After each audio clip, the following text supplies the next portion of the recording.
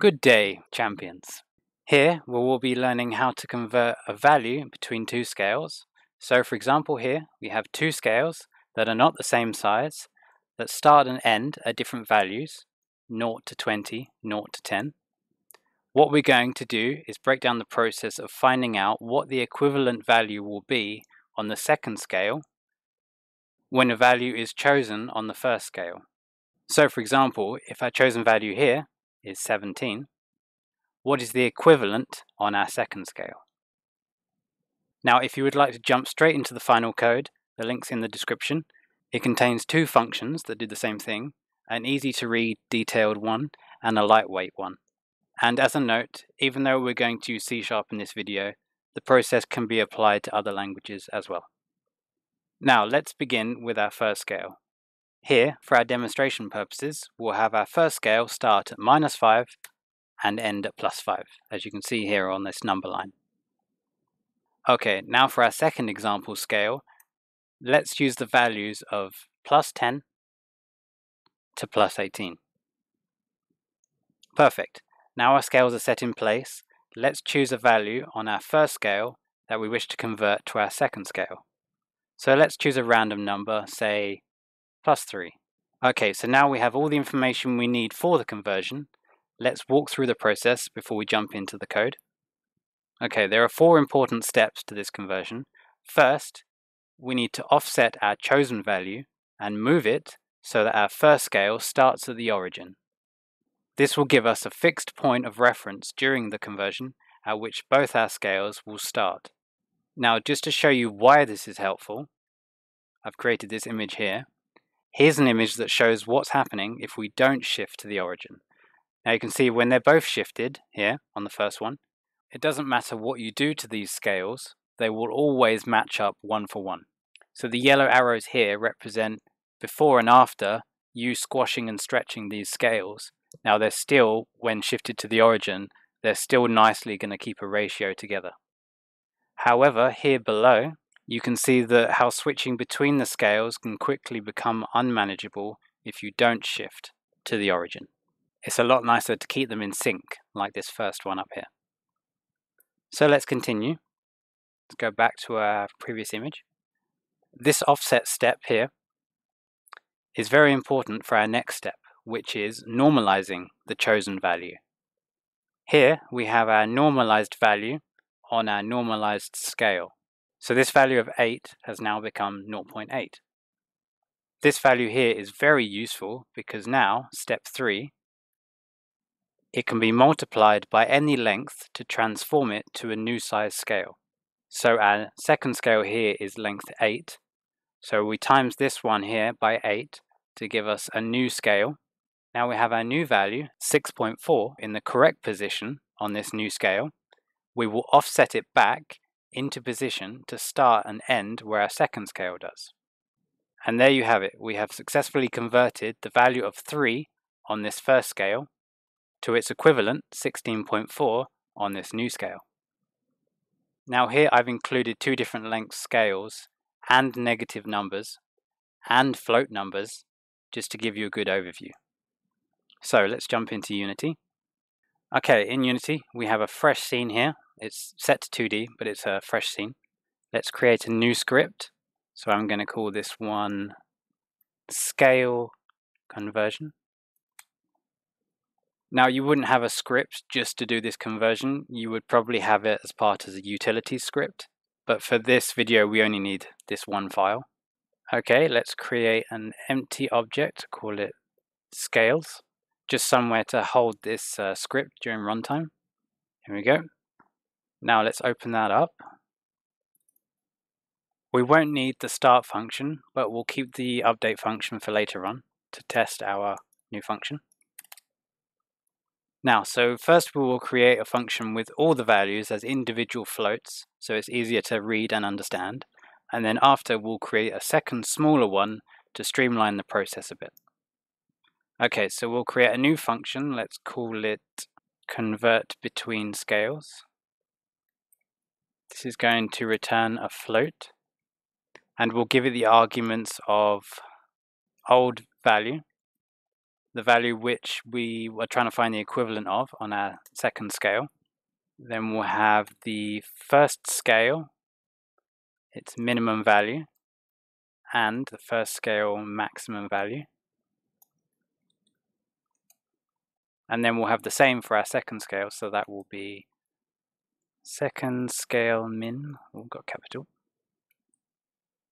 And lastly, second scale max, which will be the bounds, min and max. Great, so this function starts off with, we need to get the length of these scales. So we'll have float first scale length. So to get the length, we will take away the minimum from the maximum. So first scale max minus first scale minimum. There we go. Now we want the same for the second scale. So second. I can do that through Sublime. Okay, so remember our 4 steps from earlier. Step 1 is shift to origin. So we'll create a float. Offset value equals old value minus first scale min. So what it's going to do is take our old value. It will then take away the minimum value on our first scale, and this will shift the value as if it's now on a scale that starts at the origin, as you can see below here. Next, steps 2, normalize float. So it's a normalized value is offset value divided by first scale length. So this here will now normalize our value on the scale of 0 to 1. Step 3 is the upscale, which will upscale our chosen value up onto our second scale. So we can go float upscaled value equals normalized value times second scale length. Okay, so now we have a value in the correct position on our second scale. Let's shift that second scale back to where it belongs. So we'll say shift from origin. And we'll say float new value equals upscaled value plus second scale min. So what that will do is it will shift our new value so it belongs on a scale that matches up with our second scale that we're shifting to. And then finally we return that new value. And there we have it. So let's use our initial values that we showed in the slides earlier, and let's plug them into this function and see what happens. Now I know we already know the value is 16.4, but let's just make sure that this does return 16.4. Okay, so in the update function, let's test this out. Okay, so our new value that comes out of this function will be equal to this, and we'll say, okay, so we've chosen the value of 3 on our first scale, which went from -5 to 5, and we want to convert it to a new scale, which was 10 to 18. And then let's debug.log this so we can print out new value. Save that, and let's give it a run. Now I've already attached it to this object here, so it should already run. Click play. Yes, 16.4. Woo! Okay, awesome. So perfect, there we have it. Now let's optimize that function a little bit quickly. So you're more than welcome to keep this function here and this here. You can clearly see where each value is going and what's being done to it. But I'm going to create a smaller function now that does the same thing, but just tidies it up a little bit. Now, okay, so I'm going to call this one the same name, and I will move this somewhere out the way, so we'll call it original. Just adding a comment there, this is the original. And the arguments for this new one are going to be, so we'll have float old value, because we still need that. However, I'm going to use vector 2's here, as I think they pair the start and end points of the scale together nicely. So we'll have our first scale, and then we'll have vector 2 our second scale. Now here, when you're accessing these vector 2's, you can do either .x to get the first value, or you can do first scale and then use integers in the index. Now I'm going to use indexes because I feel like the x and y is more like a grid position rather than a simple scale, so let's get rid of this. So let's add float, normalized value, so we're jumping straight in. Old value, take away first scale, 0, divided by first scale, 1, take away first scale, 0. So that's saying old value minus the minimum on the first scale divided by the maximum on the first scale, take away the minimum on the first scale. So this code is essentially exactly the same as this. I've just shrunk it down a bit. And then straight away our new value will be the normalized value times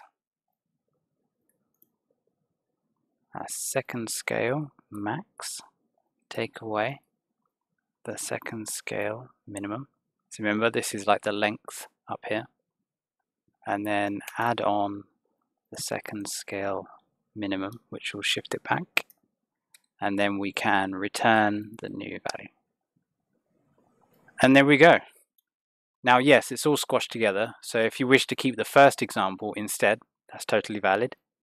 Also here, I'm first turning my result into the variable new value before returning it, instead of reference it directly like so, when you do that.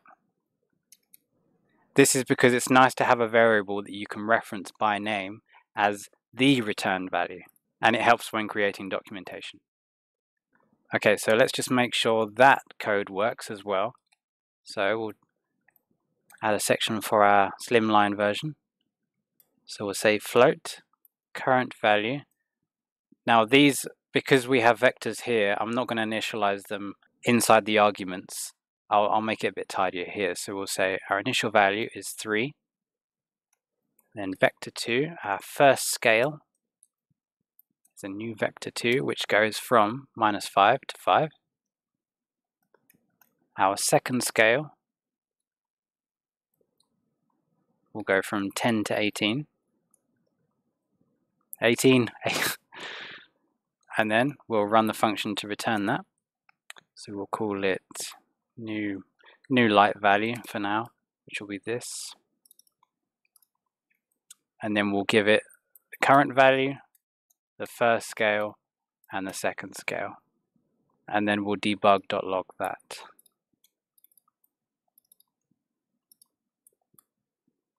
Cool, so let's give that a test now. Go back to our Unity.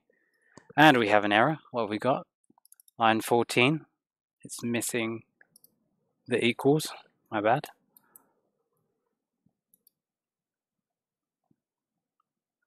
Perfect. Now let's run this. We should have 16.4 twice.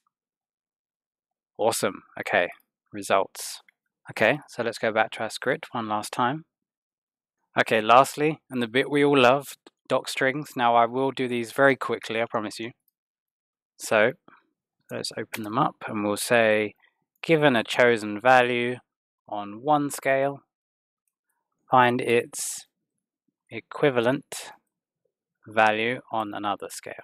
There we go. And they're the same, so I'll copy that here. And there we have it, the final code, which marks the end of our demo. I hope me going through things slowly has been helpful. Thank you very much for watching. Please like and subscribe if you'd like to, and have a nice day.